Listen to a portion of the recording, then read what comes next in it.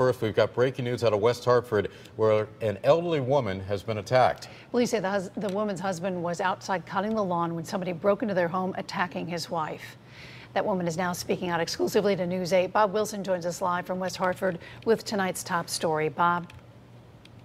Yeah, you know what? It happened right in this quiet neighborhood, and there have been a rash of burglaries over the last week, 6 of them.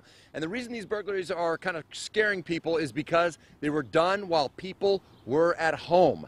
Now, take a look at this video here. The police were just coming out of the house, talking to the woman. She says she was home. She came out of the bathroom, and she looked over and saw a man rummaging through her husband's dresser bureau. He had pulled out some cash, some jewelry. She said, "What the heck are you doing?" Actually, she used stronger language than that. And then the guy grabbed her and threw her to the ground. She said, you know, her husband was outside cutting the lawn. She had the water running in the bathroom. He knew they were in the house. She just didn't care.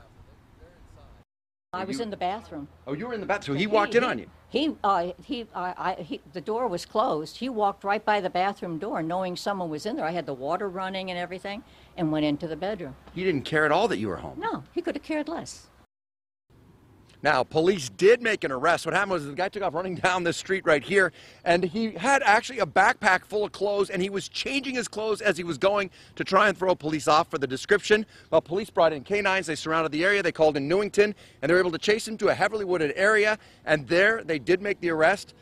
Stella says she did go in and identify him as the suspect. Right now, he's at the police department, and they are awaiting charges for him. We'll have that a little bit later on if they become available. I'm Bob Wilson, reporting live in West Hartford, News 8.